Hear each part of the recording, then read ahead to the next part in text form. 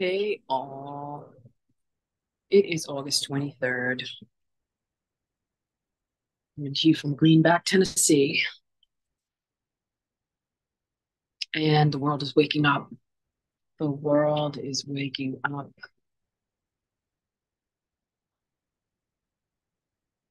When we talk about the world, there's a few different terms that we can apply to what the world is. The world could be, like the song, "We are the world, we are the children." The world, all the people. The world could be the beast system. The world could be the world inside of us, all the stuff that goes on inside of there, the darkness. The world could mean the earth.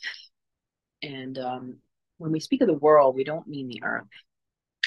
At least when I speak of the world, I would not use the word world if I was talking about the planet Earth or the earth on which we live, God's creation. Very, very different, totally different things. But the world is waking up. And what I mean by world is humanity. And I've talked about this before in using the word humanity for the word world.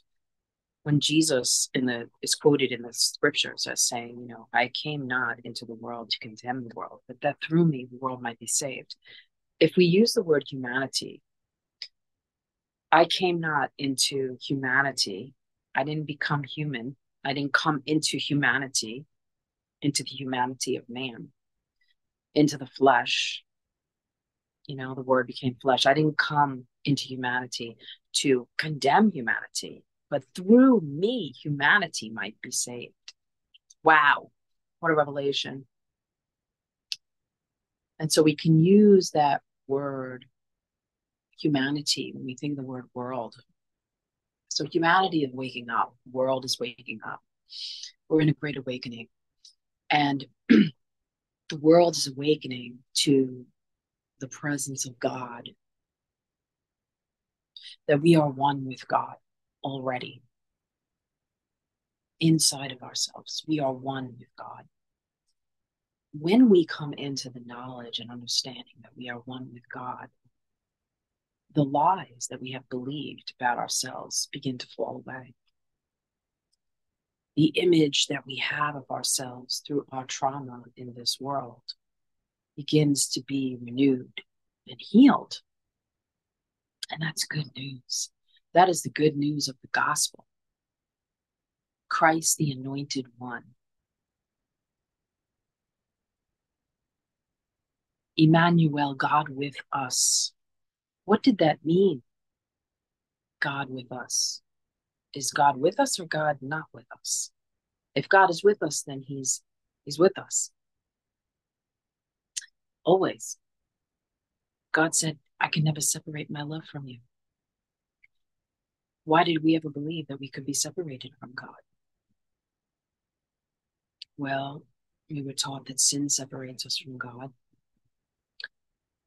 But there's an awakening and a level of consciousness that is being blown open in humanity right now, that is awakening to the truth that God is already in us and we are already in God. We are not separated from God. Want to come be on the video? Let's Dan.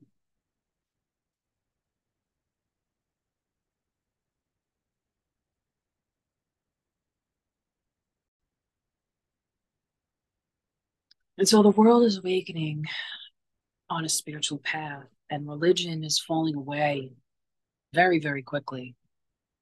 Religion is falling away, and the religious Pharisee in us is screaming. Now, if we look in the Gospels, this is what is happening. Who do we think the religious Pharisee of today is? I would ask you, if you're a fundamental Christian, who is the religious Pharisee of this day? Because the world is awakening, humanity is awakening to God within them through a spiritual path. And the religious Pharisee wants to scream, but no, you have to do it our way. Your path has to be done the way that we say.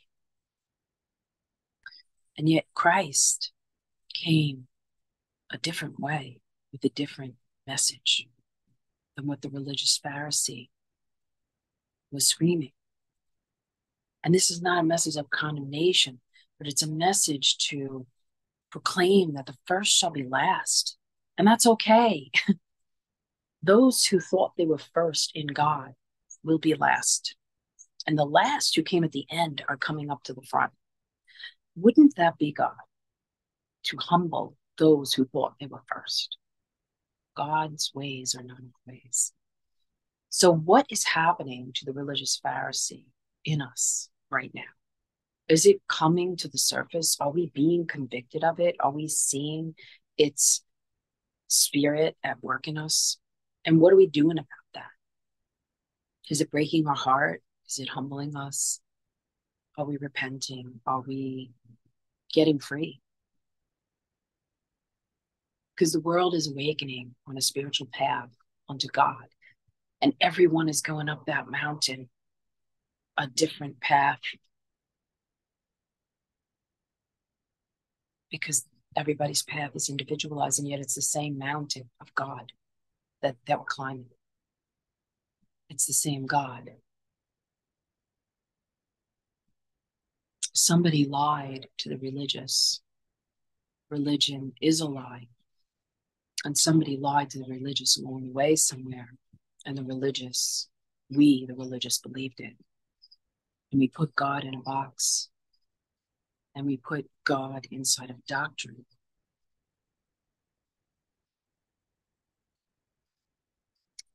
We can find God. And we didn't allow our minds to be open to the mind of Christ.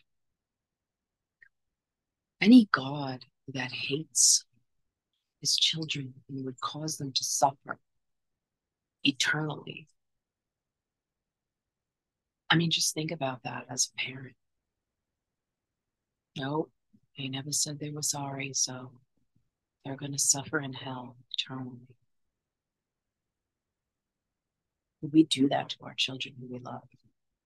And we're only human. And so the world is awakening that the kingdom is within us. The kingdom of God is within us, and we have to go in. And humanity is going in through the sufferings of this present age. Humanity is going in and finding God on a spiritual path, not a religious one. And God is going to humble the religious who are willing. Now, if we are stuck in a doctrine, especially if it is our livelihood, it's going to be extremely, extremely difficult, if not, probably not possible in this lifetime to break free of it. And that's okay. Everything is as it should be.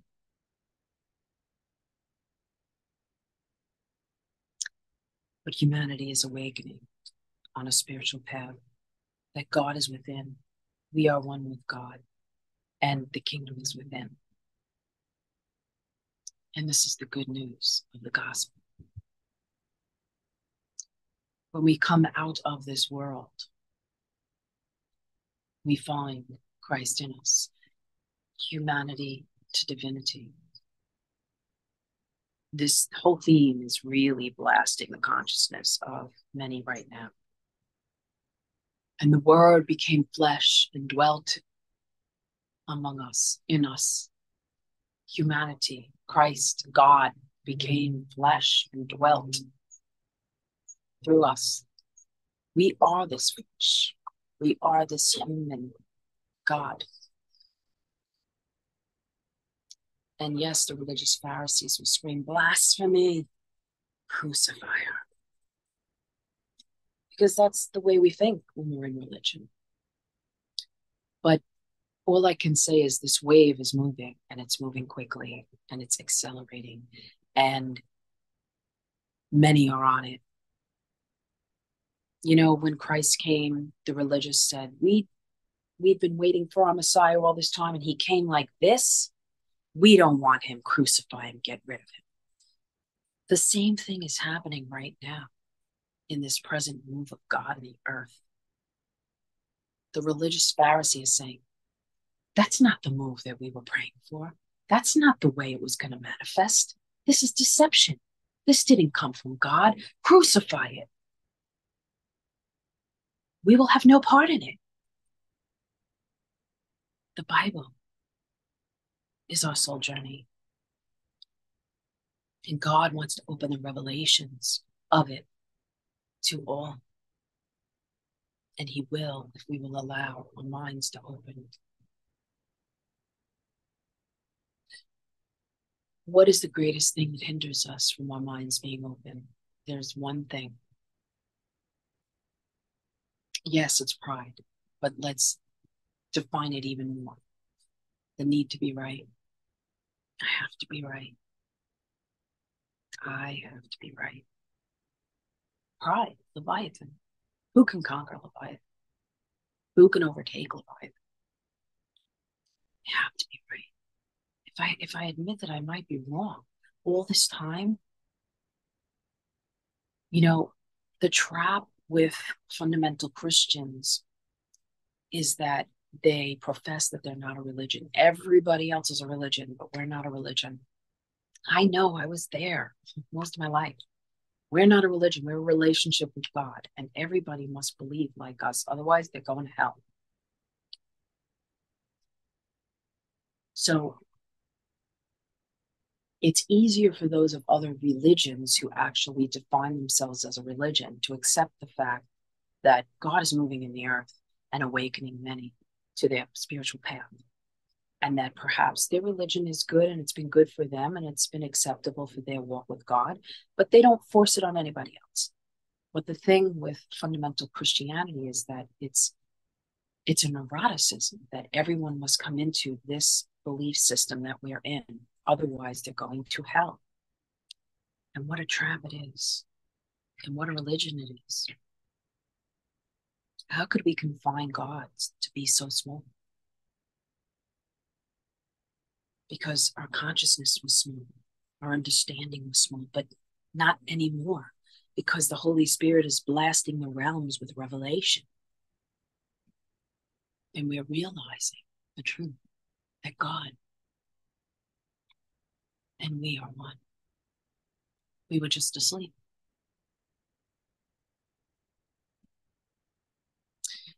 And when we become self-aware on this path, on this spiritual path, and we will become self-aware.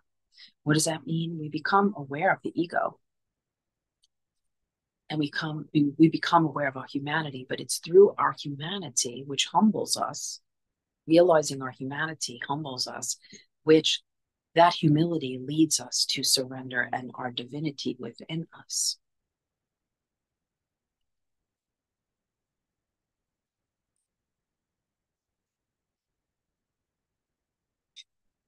It's a really authentic path. And everything that lurks in the shadows gets revealed. And that's the point of the path, is to venture through darkness, that we might be led into the light that is within.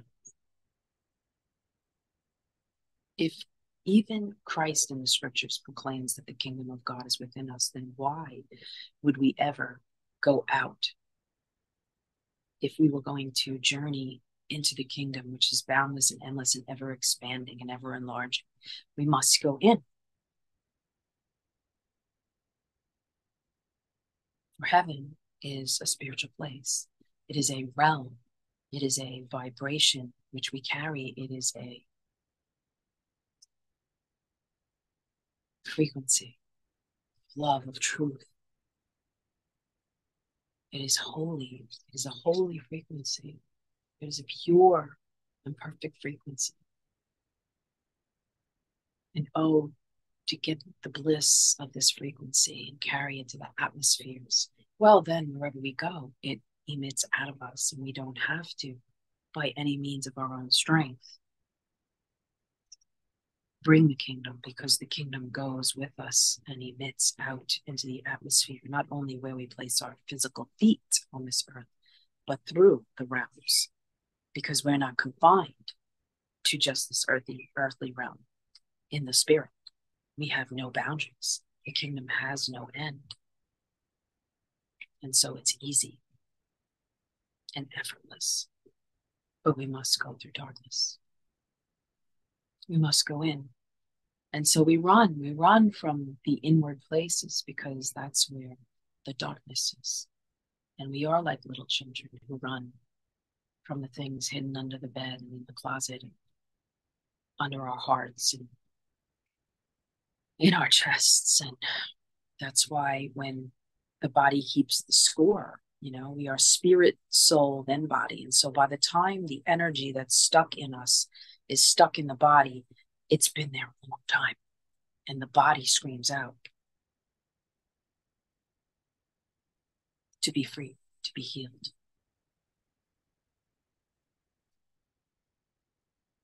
And so the body of Christ is being healed. Dark energy is leaving. The light of God is arising and emitting. And the body of Christ is coming, bringing heaven to earth in a rapture and a return of Christ to this earth, bringing heaven to earth. In the days of the tribulations of humanity.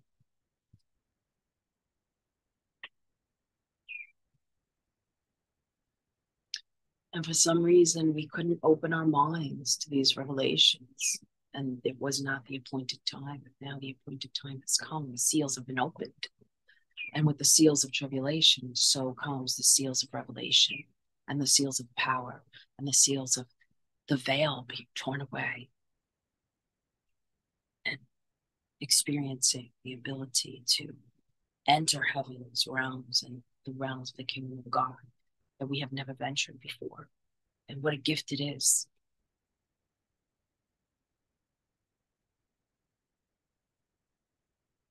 And though we become more and more present on this earth, in every single moment, we're more present in our lives, we're more aware, we're more self-aware, we're more present. We also are letting go and letting go and letting go of the things of this world.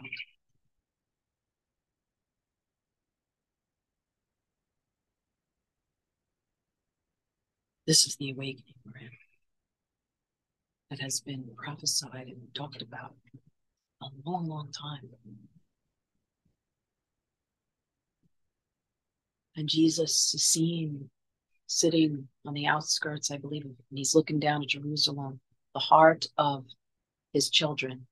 That's what it exemplifies to me, is Jerusalem is the heart of his children.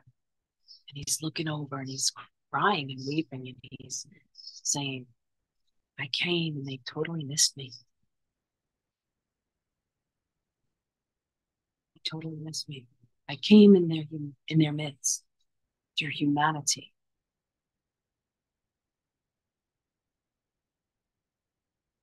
And they missed me. That's what the Holy Spirit is saying right now. Christ has come through our humanity.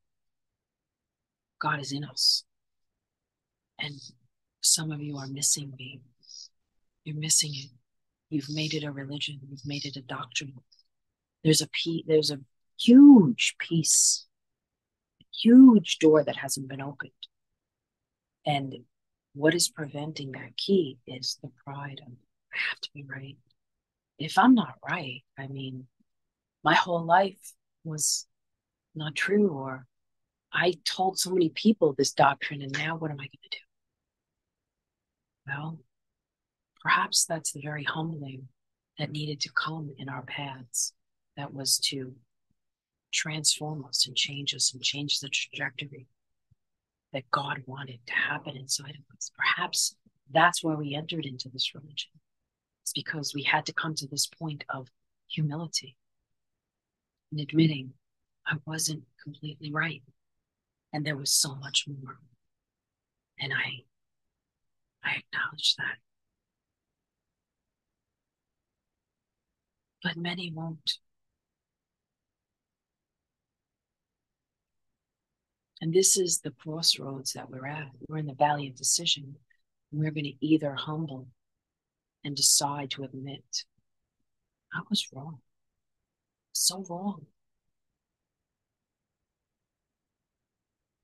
I don't have to be right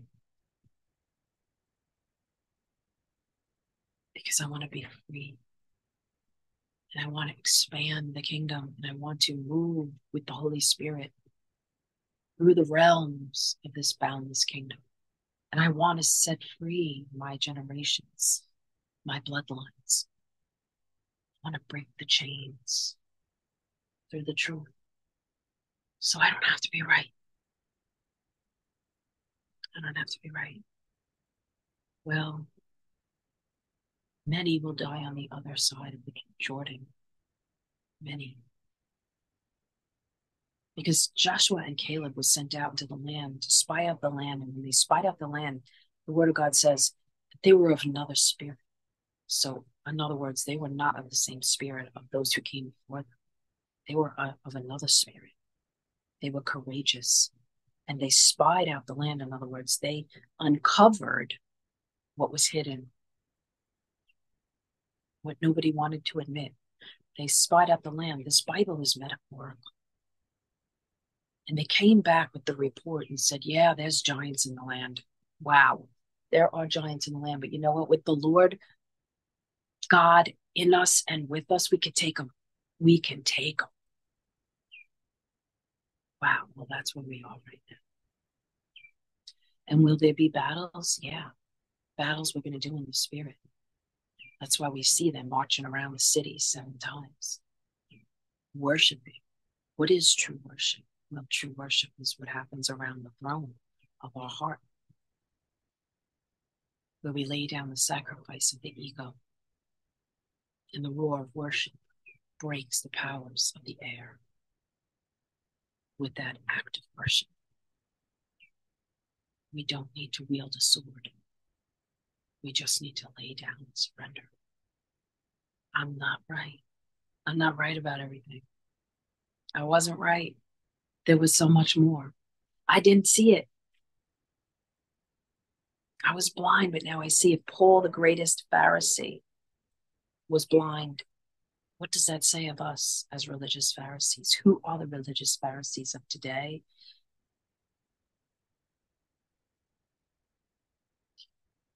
Open our blind eyes.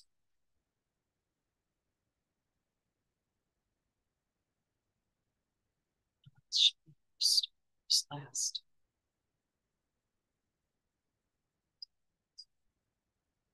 How about going to somebody that's awakened, that's experiencing this move of God, and asking them questions and discovering what's going on, what's happening out there? If you are mostly in the 4 walls of a church, what about that? Maybe humbling and going to somebody.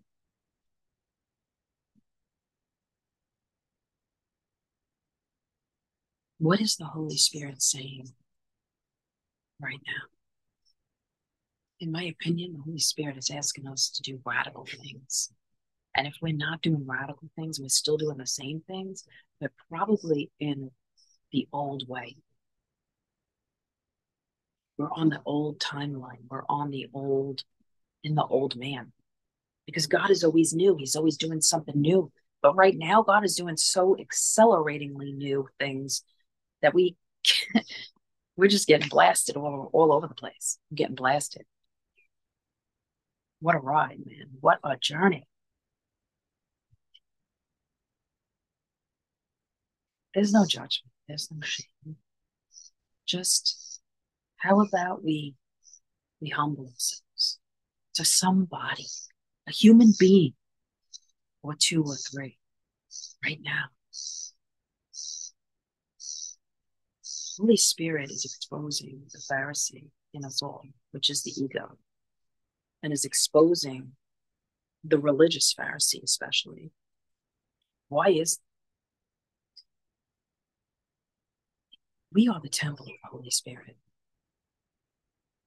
The Pharisees are in the temple. That's where they stay, in the temple.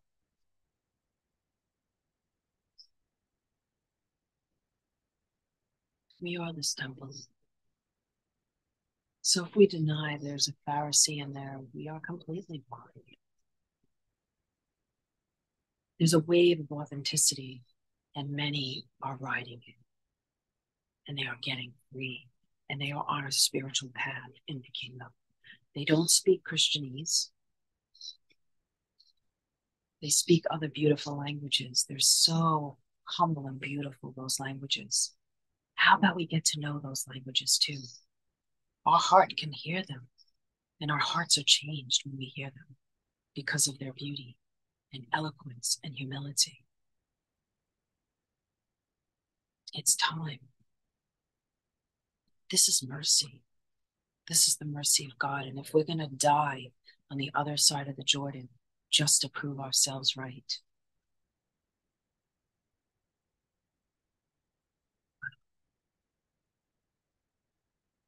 I think that's sad. Perhaps that is what is meant to be for some, for many.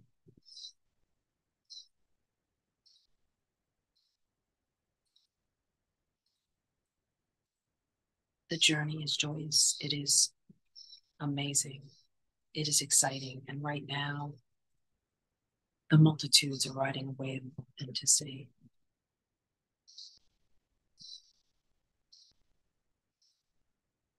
They're being real. They're exposing the darkness. They're not right about everything. That's for sure. That's for sure. Very humble. Very humble.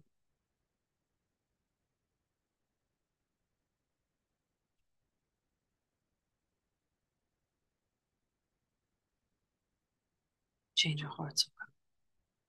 Blast through our minds and our consciousness. Set us free. Take us where we've never been, for we are already there.